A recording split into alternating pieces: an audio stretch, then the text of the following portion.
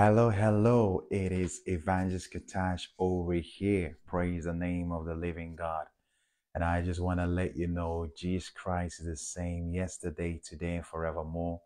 We've had an amazing time in the Netherlands, in the city of Rotterdam, sharing the gospel of our Lord and Savior Jesus Christ. We were invited by Zion International intercessory ministry, and we join hands with other ministries as well, especially the ones from the United States. And it was such a blessing to be with the body of Christ. And on the first day, we went to Rotterdam Central, and I was able to talk to some of the officers from the station who came to see what we're doing. I had a good conversation with one of them that was really taller than me. Praise God. He had a Christian background, and I was just encouraging him, to really trust the Lord and believe the Lord, which was great. We had other people that were singing and praising God and witnessing to people on one-to-one. People received prayers, lives were saved, which was such a blessing. And it was amazing what God was doing. We could even see people manifesting demonically, and thank God nothing really serious happened. So thank God for that. Hallelujah. Praise God. And it was such an amazing time to be with the people of God. And this is what the mission field is about, that we come together, we sing, we praise God. We also help out in putting the equipment together, help out in making sure that, everything is run smoothly. We play our part as well. Glory be to God. We don't just preach, but we also get down to the groundwork and, put the stands there, the mixer, the table, we got to do that. Hallelujah. And it was a good day. And then after that, we had a revival service interceding and praying for the youth, the church, the nation, and it was a powerful time in God's presence. The second day we went to Rotterdam Centrum, praise God, and we had nearly the whole afternoon to eveningish, and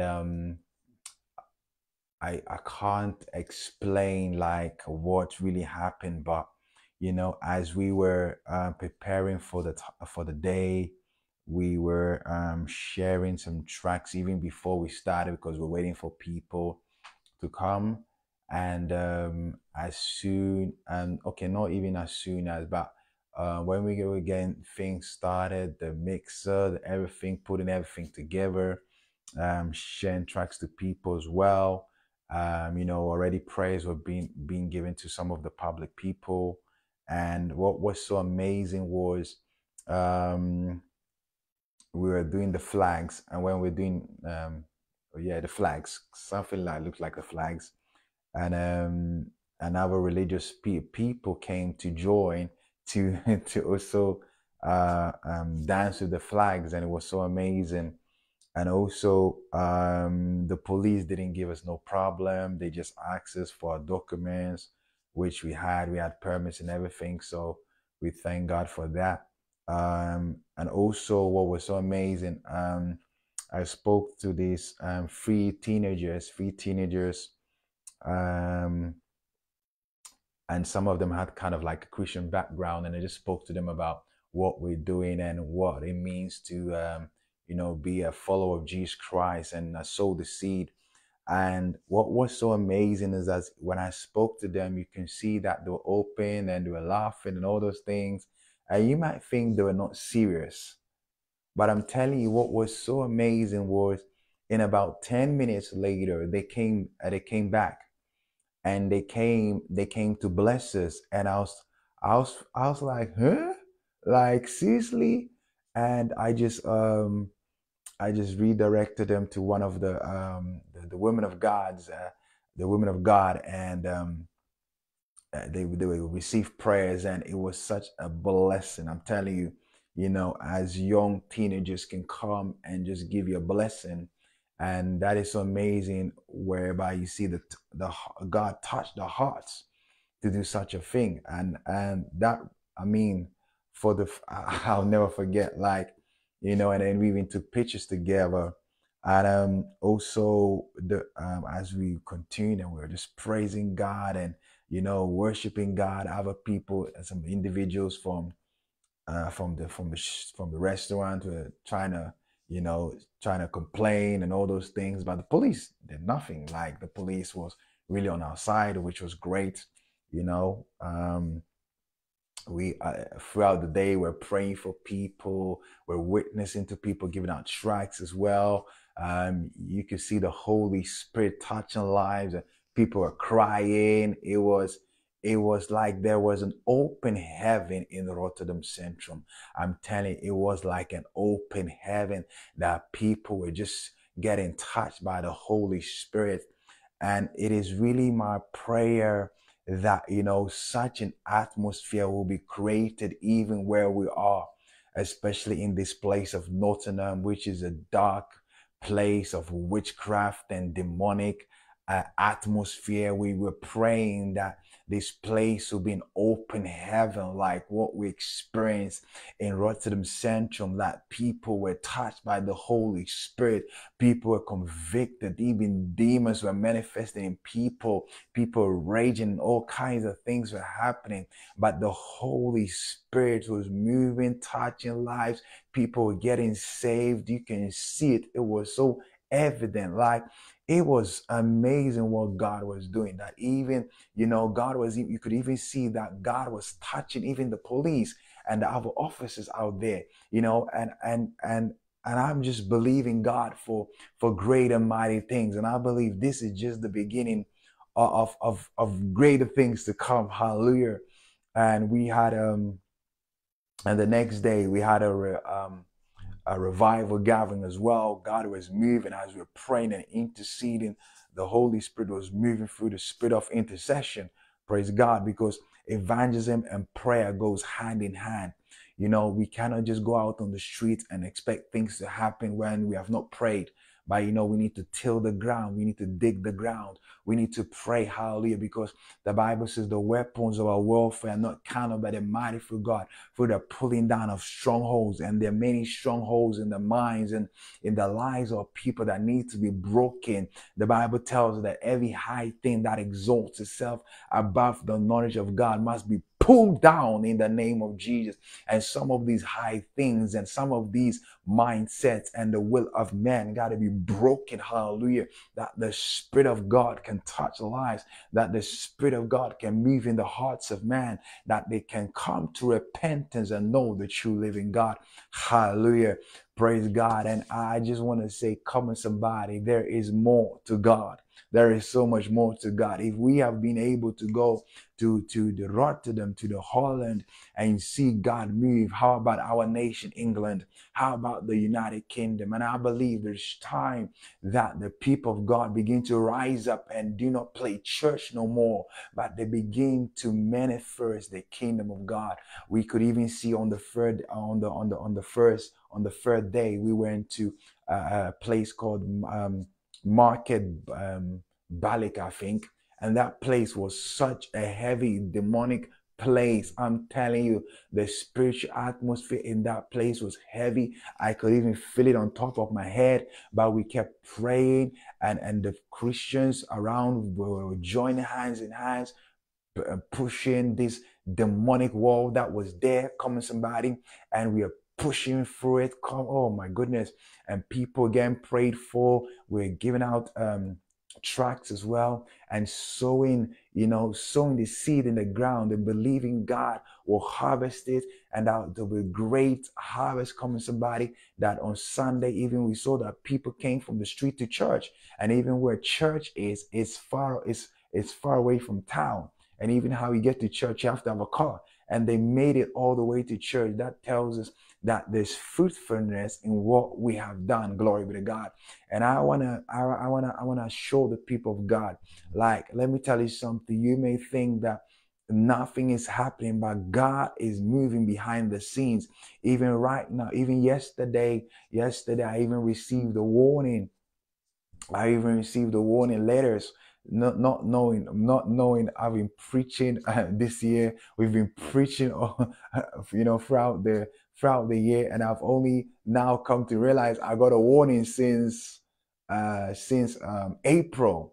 You see, the devil's trying everything to stop the gospel from being preached. Coming somebody, they were saying, "Oh, we're being too loud and we're being too noisy," but they don't tell the LGBT that they're being noisy. They don't tell the Sikhs they're being noisy when they do the ring a ding ding, and they don't tell the Hare Krishnas they're being noisy, but they can say to the Christians that we be noisy because if you don't understand that we're living in a generation of the Antichrist spirit, and this Antichrist spirit is moving in the authorities, is moving in the government, is moving in the place of power, and that is how they're able to get us to be silent. We could even see that in the pandemic, that the church was a lost place to open. And I want to tell us Christians, I want to tell you Christians, it is not the time to be silent. This is the time to stand up. This is the time to rise up. The early church, in the time of persecution, they were not silent. That even when they got arrested, the Bible says they began to pray. They began to pray. And the Bible says God sent forth an angel, come on somebody, to go and save Peter. The Bible says that, the prison bars were open, glory be to God, that as Paul and Silas began to praise the name of the living God, the place that the word was shaking. And I believe it's a time that we begin to pray that we have power, because when there is power, when they see miracles, signs, and wonders happen, they'll have fear. They'll be afraid because they don't know what's going to happen. Glory be to God. And we must pray until we have enough power. Glory be to God. We must pray for power. I believe the time has come for talking and talking. The time has come for demonstration of the Holy Ghost. And how we demonstrate the Holy Ghost is when we spend time in the secret place, making business with God. Hallelujah. Transacting in the heavens. Coming somebody. Praying until something moves, until something shakes, until something happens. Glory be to God. The world thinks they are wise in the intelligence, and they're using all kinds of logic and intellectual reason to stop the gospel, because the father is the devil. Hallelujah. And that is why we must stand for such a time as this to kick that devil, hallelujah, the old serpent out. Praise God, that the name of Jesus will be glorified. Come on, somebody. We are not ashamed of the gospel, for it is the power of God unto salvation. Hallelujah. For the Greeks and the Jews, glory be to God. Hallelujah. We must lift up the name of Jesus. The King is coming soon. And we must tell the world he's coming. Praise God. The Bible says, if we do not warn the people, the blood will be on our hands. And we don't want the blood of people to be in our hands. Glory be to God. We know and we have seen the goodness of the Lord, that we see miracles, signs, and wonders, that the blind see, the crippled walk. Hallelujah. The dead come back to life. Glory be to God. There is power in the name of Jesus. Hallelujah. We don't have to let this devilish world dictate to us. We need to dictate to them. Glory be to God. Hallelujah. The earth is the Lord's and the fullness thereof. This is a Christian nation. Praise God. And we must keep believing. Hallelujah. We cannot let the LGBT, we cannot let the authorities, we cannot let Islam, we cannot let nobody to dictate to us. Hallelujah. God is God, and God is the one we serve through Christ Jesus and him alone. The church is not a dead church. The church is alive, and we cannot be silent. Hallelujah. Don't let them uh, brainwash you. Don't let them deceive you. Don't let them manipulate you. Don't let them control you. Nah, that is witchcraft. Come on, somebody. We are called to be separate. We are called to be, the sons of God. And the sons of God are led by the Spirit of God. The Bible says the words that we speak, their spirit and their life. Hallelujah. and praise God. And we must keep on speaking. We cannot be silent. We cannot let the stupidity of these authorities giving us all kinds of warnings, all kinds of things, all kinds of strategy to silence us. The devil's a liar. When you begin to see that, there is much resistance, when you begin to see that they are trying to push you to a place that you shouldn't be in, then you must know that there is something behind the corner. Then there's something behind. Praise God. Hallelujah. When you see that the enemy is trying to do everything to stop you, know that there's something on the other side. It's a place of power, it's a place of favor, it's a place of victory. The Bible tells us that, the people were in the wilderness. They were in the wilderness going through all kinds of things. But eventually, what happened? They kept on going. They kept on moving in every circumstance that they find themselves. They kept on going. And the Bible says Joshua and Caleb, the two individuals that made it out of the promise, made it out of Egypt, went into the promised land to experience the goodness of the land. And it is my hope and it is my belief that the time has come that we move in the latter rain, the latter glory. Don't let the devil discourage you. Don't let the devil influence you. Silence those voices of the enemy. Don't let the devil put you in bondage. Don't let the devil put you down. Shake yourself. Come on, somebody. Don't let the enemy, the devil, come on, somebody. Don't let him influence you. Come on. We're not influenced by the voice of the enemy, but we're influenced by the Holy Ghost. The Holy Ghost and power in the mighty name of Jesus. And I came to tell every principality and every power in the mighty name of Jesus, you will not prevail in the name of Jesus. You are bound in the name of Jesus. Every authority, every council, every agent of the enemy, whether you're in a Freemason, the occult, in the name of Jesus, I send the fire of the Holy Ghost wherever you are right now. Yes, I send the fire of the Holy Ghost in the name of Jesus. Those that have been looking for me, those that have been chanting against me, those that have stood against the ministry, I send judgment onto you right now in the name of Jesus, that my God, who's the God of heaven and earth, will deal with you in the mighty name of Jesus. If you don't repent, yes, if you don't repent, judgment is coming. Judgment is coming at your door in the name of Jesus. The Bible says, touch not my anointed and do my prophet no harm. You have risen your ugly head upon the people of God. You've risen your ugly head and trying to stop the move of God. And I came to announce to you in the name of Jesus that I send the fire of the Holy Ghost to you right now, that you never, my God. Oh yes, you never have peace. Yes, you never have peace in your life. Yes, the Bible says the words that I speak, they're spirit and life. Yes, the Bible says we speak blessing or curse. And you that have cursed me, you that have spoken against me, I pray in the name of Jesus that double will go to you in the name of Jesus. If you don't come down from your high horse in the mighty name of Jesus and humble yourself and turn to God and repent from your wicked ways, judgment is at your door. Come on, somebody. Yes, sir. Yes, we are not holding back no more in the name of Jesus. Come on, somebody. There comes a time where the time has come and we settle it this year. We settle it this year. Not next year. We settle it right now in the name of Jesus, that you have risen your ugly head trying to stop me and trying to stop me. Yes, sir.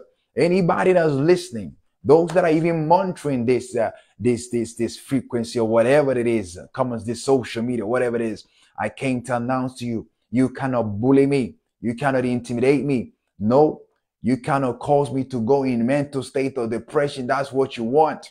But I came to tell you today, the children of God belong to the kingdom of God. And we don't belong to no devilish kingdom of the world. We are in Christ Jesus. And we came to declare the name of Jesus that is far greater than you and your devilish agenda, let me tell you something. 1, 2, 3, your time will be end. Yes, your time will end. Yes, your time will end. You think